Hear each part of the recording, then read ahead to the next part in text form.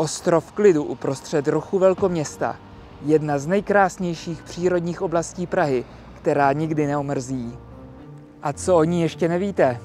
Ahoj, jsem Daniel Kotula z realitní kanceláře Kotula a každý týden pro vás na tomto kanále připravujeme nová videa o zajímavých místech a věcech v Praze a jak se zorientovat na realitním trhu.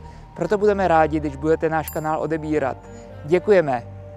V dnešním videu budeme společně putovat nádhernou divokou Šárkou, kterou by Praze mohla závidět kdejaká světová metropole.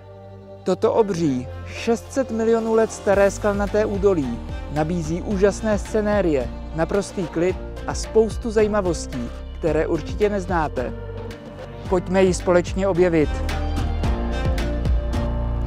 Existuje nespočet vstupů do údolí, ale podle mě ten nejlepší tip je to vzít přes Nebušice. Je tu mnohem méně lidí a jako bonus hned takhle na začátku jedna z nejlepších vyhlídek do kanionu. Řekněte sami, není to krása? Většina lidí ale chodí do Divoké Šárky ze stejnomenné zastávky tramvaje, tak i my dnešní putování začneme. Pokud se vydáte po našich stopách, a já budu moc rád, připravte se asi na 3hodinové putování, u kterého si příjemně odpočinete. Hned při vstupu narazíme na vodní nádrž Džbán, jedno z vůbec nejoblíbenějších koupališť v Praze. Oblíbené je zejména mezi nudisty, kteří tu mají pro sebe kus pláže. V posledních letech je tu ale dost špatná voda a koupání zakázané. Doufám, že se to do budoucna zase změní a Pražáci si tu budou moci užít zase koupání. Mimochodem, málo kdo ví, že Džbán je druhá největší vodní plocha v celé Praze. Víte, která je ta první? Napovím, že se nachází na druhém konci Prahy. Nádrž Džbán svoje jméno získala podle vrchu, který se nad ní tyčí. A i když přístup na něj není úplně jednoduchý, stojí za to se sem vyškrábat. Kromě významné historické hodnoty, kdy právě na tomto místě bylo v 7. století slovanské hradiště a hlavní centrum obchodu v Čechách, tak jsou odtud ty nejkrásnější výhledy do údolí. Ta nejznámější vyhlídka je dívčí skok. Podle pověsti z této skály skočila Šárka, když se nešťastná rozhodla ukončit svůj život poté, co zradila ctirada. Dětem zde můžete odvyprávět celou pověst o dívčí válce a pak si všichni společně vychutnat nádherné výhledy. Pokračujeme dál po červené podél Šáreckého potoka. Tato tajemná soutězka mezi Kozákovou a Šestákovou skálou na mě vždy působila jako taková brána do jiného světa. Rozhodně u ní rychle zapomenete, jak to vypadalo nahoře na Evropské. Bránou pokračujeme dál kolem šumějícího potoka, než dojdeme k první známce civilizace. Je to tohle koupaliště U Veselíka.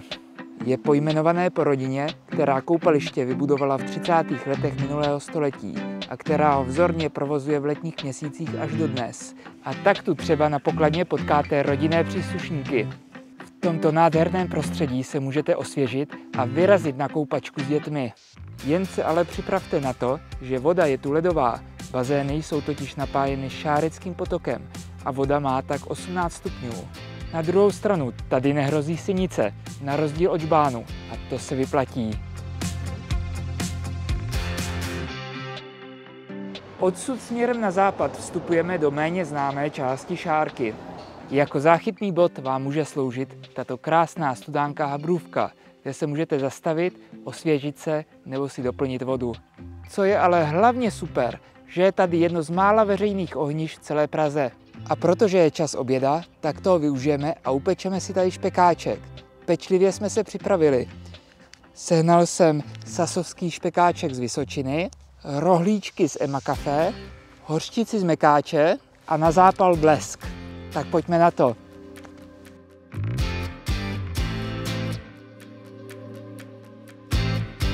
Na takovýchhle místech vždycky chutná nejlépe. Už se na něj těším.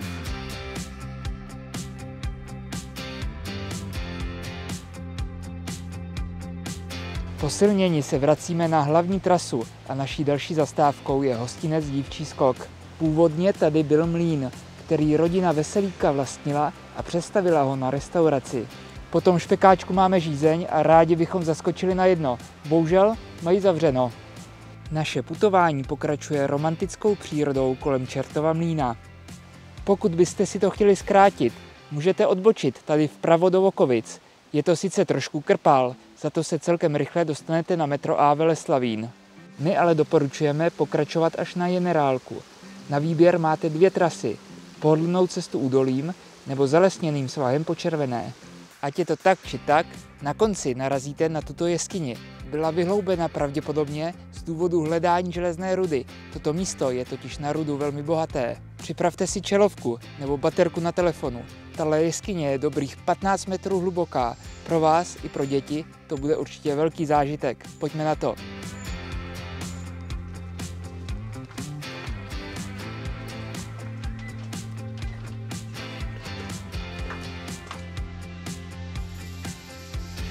Máme v nohách krásných 8 kilometrů a tady u zámku Generálka náš výlet končí. Zámeček sloužil během války pražskému gestapu. Dnes je v soukromých rukou a vlastník není jasný.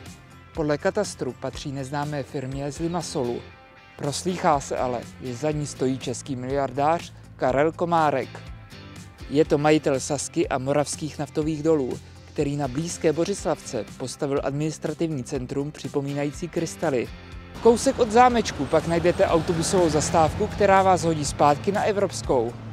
Pokud ale nemáte dost, můžete odsud pokračovat další nádhernou částí Šáreckého údolí, až na Babu nebo do Lisolají. Máte tip na nějaké další místo, které v Divoké Šárce nikdo nesmí minout? Napište nám ho do komentářů. Ocením to já i další sledující tohoto videa.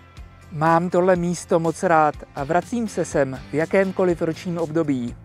Na toto místo můžeme být v Praze skutečně hrdí. Co myslíte? A jestli jsme jako Češi na něco hrdí, je to určitě pivo. Jeho cena sice raketově roste, ale my víme, kam si zajít na to nejlepší čepované plzeňské pivo. Kde si ještě pořádáte velkou Plzeň za 50 korun? Mrkněte se na naše nedávné video, odkaz na něj najdete dole v popisku. Na tomto kanále pro vás každý týden připravujeme nová videa o životě v Praze a jak si ho co nejvíc užít. Proto budeme rádi, když budete náš kanál odebírat. Děkujeme a těšíme se příště na viděnou.